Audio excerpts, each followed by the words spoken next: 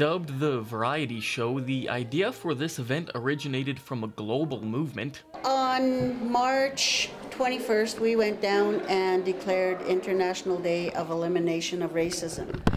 And at the time, the event couldn't happen in March. And we do this every year, so this was the next available date. So this is what we're doing. This is our second annual. What better way to help eliminate racism through education? Education through the arts.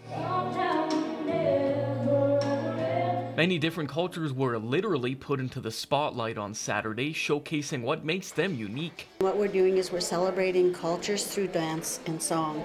So today we have a hoop dancer, a traditional dancer, dancers from India, singers from the Philippines, and some Métis and Caucasian. So we have all sorts of cultures performing tonight.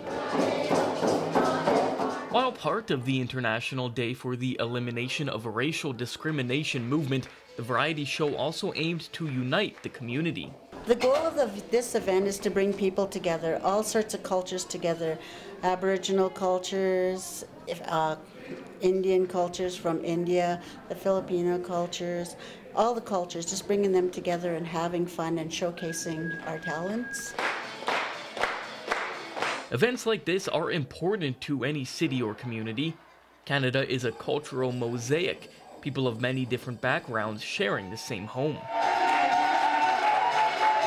Learning about where each other comes from and what makes them special and unique can do a lot for community spirit. And that way we get to understand other people's cultures, and they usually give an explanation of what they're doing, what the dance means. So it creates a lot of awareness and education.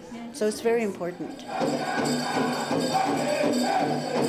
Derrick Lightfoot, CJDC-TV News, Dawson Creek.